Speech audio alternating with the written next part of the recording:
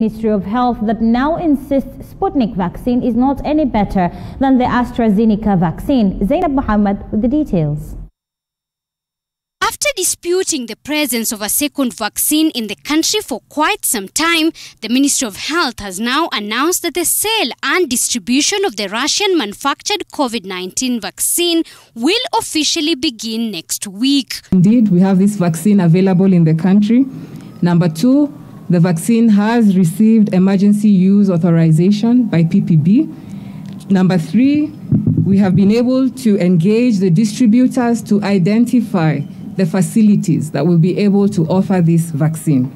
According to the ministry, a list of the hospitals administering the vaccine will be released, with those offering the Sputnik vaccine being barred from offering the AstraZeneca vaccine. If a facility is dealing with private sector vaccines, it will not be issued with the free public health sector vaccines. So there will be no dual, because there will be a conflict there. So you will choose either you support government efforts to give the no-cost vaccine, or you go into the business that you know best.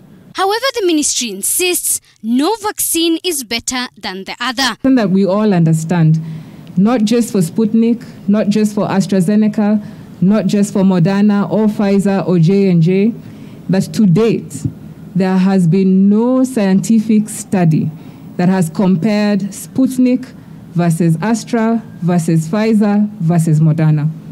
And so the numbers that we've been sharing with you when it comes to efficacy are numbers that have come about from independent studies that have been carried in the different regions or geographies where the trials have been done.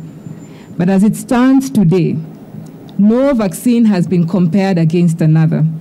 And so even as we stand here today, we cannot tell you that Sputnik is better than Astra or any other way around. On reports online of Kenyans who have received the Sputnik vaccine, the Ministry of Health says it has already summoned the distributors on the matter, warning that should such marketing messages progress, their emergency use approval may be revoked. This morning, the task force met, and the pharmacy board, which sits there, informed us that they have already summoned the distributors of this particular vaccine, and they have actually given them a warning in writing.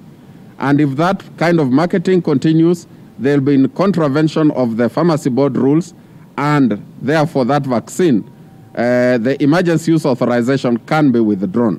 Among other vaccines being reviewed for approval in the country include Johnson & Johnson, Pfizer and Moderna. This even as Wajir is declared the county with the least number of COVID-19 cases since the pandemic began.